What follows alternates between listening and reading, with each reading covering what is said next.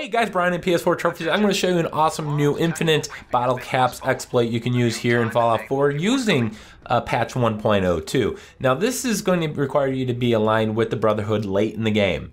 Now you're going to come to Proctor Ingram here, and she's going to eventually send you kind of on a little side quest here to get Reactor Coolant. Now we're going to use a crafting exploit at the chem station where we're going to craft infinite number of Reactor Coolants without using any materials and be able to sell them back to her for 100 per. Now you need to get several things in order to craft this. One is a gas canister. Then you need to get some nuclear waste. You can get this in a lot of different places and vendors and whatnot, but if you find a super mutant suicider, they always drop 2. So we're gonna go ahead and pick that up.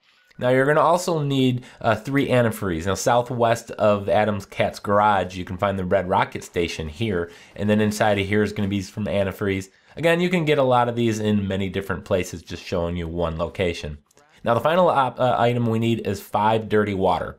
And in Diamond City Marketplace, there's actually 5 of them you can steal. So be careful, you might go aggro on everyone, so you're gonna have to run out of here if you steal them. But get 5 of those.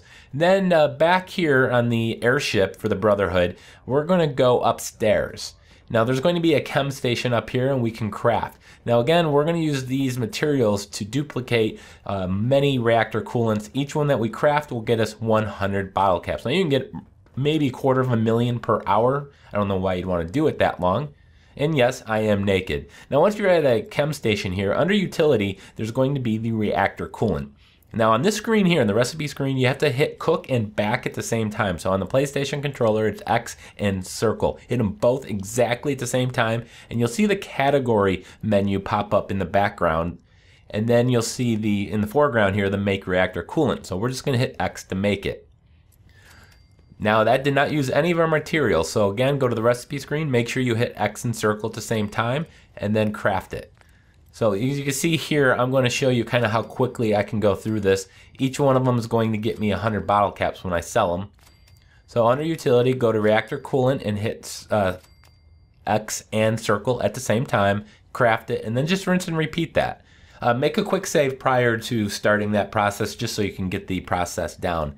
Now once you're done, you're going to be encumbered, but thankfully we just have to drop down below here, and they're going to get over 30,000 bottle caps. I was probably there for about 10 minutes.